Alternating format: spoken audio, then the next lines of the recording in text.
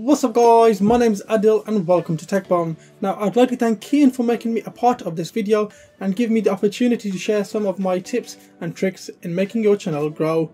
Now without any further ado, let's jump straight into the video.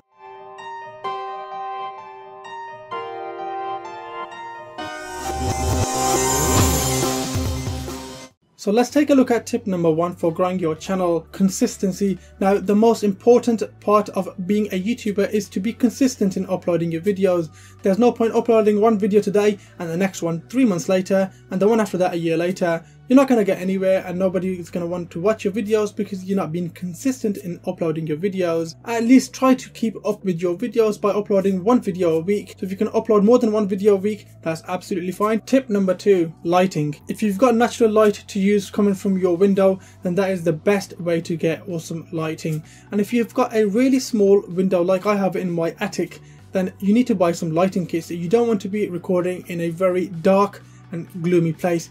Let me give you a quick example of what difference a lighting kit would make. Now this is me recording with both of my umbrella lights off. I have one behind the camera and one on my right side. As you can see, this makes the video look horrible and there's a lot of noise in the video and it just puts you off watching the video.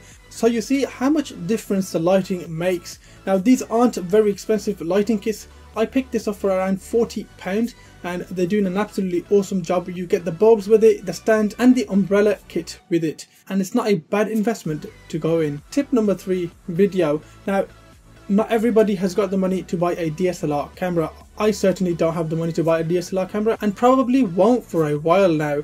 I use my Samsung Galaxy Note 3. Let me tell you, these latest smartphones deliver some of the best video quality you can get. Now it's not on the same level as DSLR cameras, but they do a good enough job to make your video look superb. Tip number 4, the most important tip of all: audio. Now I've said most important to nearly every tip I've mentioned because they all are very important, and audio is right up there with the most important tips. Now if you have really high video quality and have really bad audio quality, I would just skip your video and go and watch somebody else's.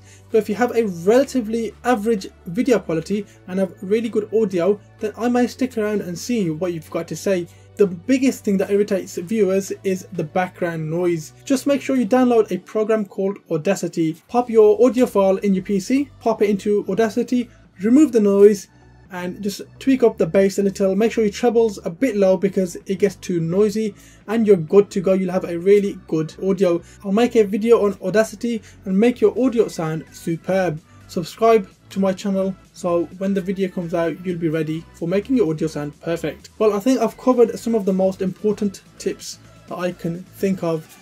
And lastly, I'd like to say, just be yourself guys. Don't try to imitate or copy somebody else.